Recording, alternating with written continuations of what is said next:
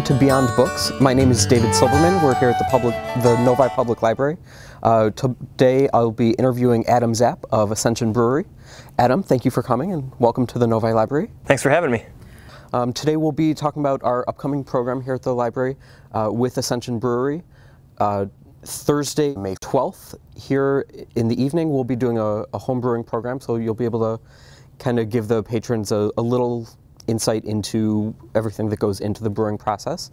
So today we just have a few questions for you to introduce you to the Novi Library community. My first question is, what got you into opening a bar and opening a brewing business?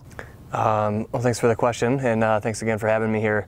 The brewery got started because I have been a home brewer for a really long time, and for me, doing something like this class with the community is really going to be a fun thing because I live about a mile away from here, and just the thought of like talking about brewing at this library that I drive by every day is just really like a fun thing for me. But it got started because I was brewing at my house and didn't have really any other outlet for that. I own another unrelated business to this, and I've noticed in recent, like probably the last 6 months to 18 months, there have been breweries kind of in other cities that have popped up, and Novi didn't have one, and I had thought for a long time that we really needed one.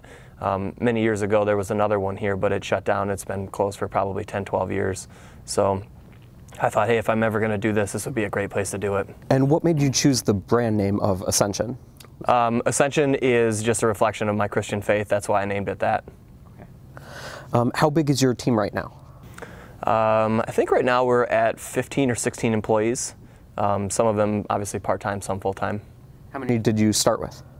It was around that too. We've grown a little bit in a few different areas. In the brewing area, we've added people, but our kitchen and our dining room needs have basically stayed about the same.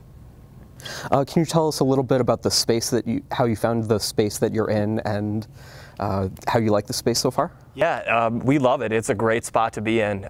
For us, it's nice because being a smaller startup, we have an 80-person capacity, so we don't have a huge space to begin with. But there weren't really a whole lot of places like that even available in Novi. I looked everywhere, and for the budget that we had and the project that we wanted to do, there were probably only one or two other choices that would have even remotely been possible.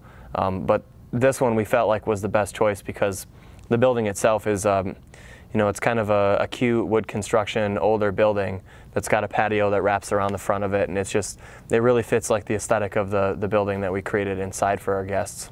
Now, you've done a lot of that customization of the decor inside. Can you talk a little bit about that? Yeah, the inside is just like a warm, comfortable, inviting atmosphere. A lot of like warm wood tones, things that I've built myself.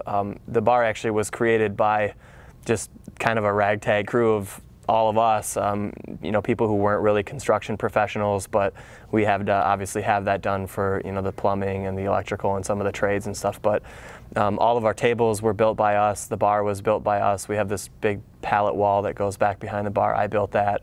And it's basically like a big dream come true kind of a project for us. Have you encountered any challenges in the first year or so that you didn't quite anticipate? Oh yeah, yeah. Our 6-month anniversary actually was this past weekend. So going from never having owned a restaurant or anything where I've had more than 2 employees, one of them being seasonal, huge challenge for me. So multiple personalities to manage, people's schedules, people's real life situations that are going on. Like all of that was a huge adjustment for me personally. And then at the beginning, we had a lot of changes that we needed to make for staffing. Like we figured out that we were actually losing money on lunch at the time, so we just closed for lunch. But then I looked around and I checked out all these other breweries and saw their schedules, and I noticed that we were actually the only brewery that was open for lunch in Southeast Michigan. So since then, Granite City is open, and they're obviously like a little bit more of a restaurant, but they're open for lunch. So it's maybe not quite as unusual, but we had to close for lunch, and that meant that there were going to be staffing changes, and that was a huge challenge for me personally. Okay.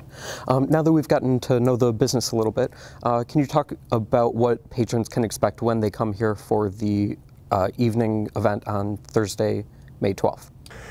When you guys show up the first time, we want to just talk like a little bit from a personal standpoint, like why do you want to get into it? What's fun about it? What can you expect? Is it hard?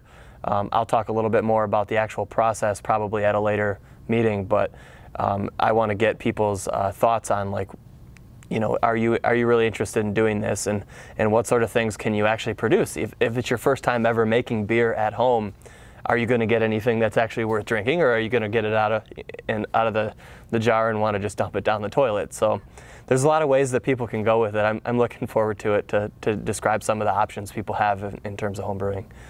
Okay. What is your favorite kind of beer? That's a tough question. I get this question a lot. Being a brewery owner, it's kind of like the de facto, like, well, if what is, the guy who owns the place, what's his favorite beer? But the truth is, really, like, I don't have a favorite style. I think maybe my go-to, if there's not a lot of options, I'm going to probably reach for an IPA. I like hoppy beers, but the true answer to that question really depends on the season, what kind of mood I'm in, maybe what food I'm eating. Just kind of all over the place. Wintertime, I like a lot of dark stouts. Summertime, I like lighter, more refreshing options. In the fall, kind of a mix. Okay. Now, along with the event here that Thursday, we do have a little brewery tour and tasting on Saturday, May 14th. Can you talk about what we can expect there? Yeah, I'm excited for the people who come to this homebrewing class that we're going to do here. After we get together up at the brewery, we're going to all share a pint together, talk a little bit more. I'll get to share some of the things that I was discussing a second ago in person, and then we're going to go take a tour. We have a basement underneath Ascension that has our fermentation room, the walk-in cooler, our dry storage, like all those other things. So it'll be a really neat hands-on way to see what the process looks like on a commercial scale versus a homebrewing scale. So we're going to go downstairs, and you guys are going to get a private tour and get to see everything coming from me. Well, it sounds great. I know I, for one, am really looking forward to having you here and then consequently going to Ascension for the tour and tasting. So I want to thank you again for coming in today and answering our questions.